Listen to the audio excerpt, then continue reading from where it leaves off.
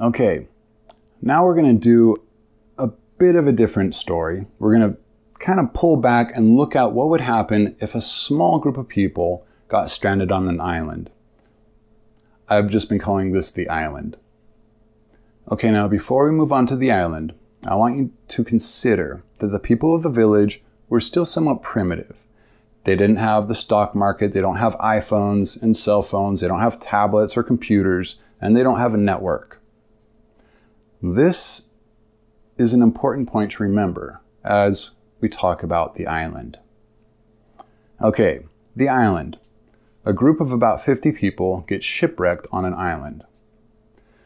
Now, as they're trying to get rescued and putting out fires and constructing large signs for planes that are flying overhead, they decide to delegate different responsibilities. You have the guys that go out and hunt animals, and then you have the guys and girls, I apologize, that go out and acquire food. And then you have the people that build huts, and you have the people that cook, and then you have the people that have some medical training, so they're the doctors of this little group of people. Now, it's a small group of people, so it's fairly manageable. You don't really have to have money in this situation, and most people wouldn't. You would probably have trade at some level, but for the most part, everybody would want to contribute back to the society because everybody wants to get rescued.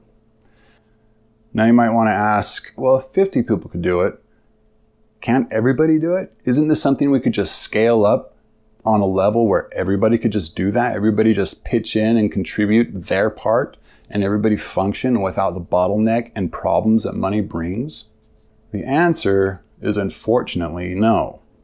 The reason it's no is a bit complicated, but we have a certain level of technological advancement and certain resources and ideas we've constructed our civilization around depends on the flow of money and how money works.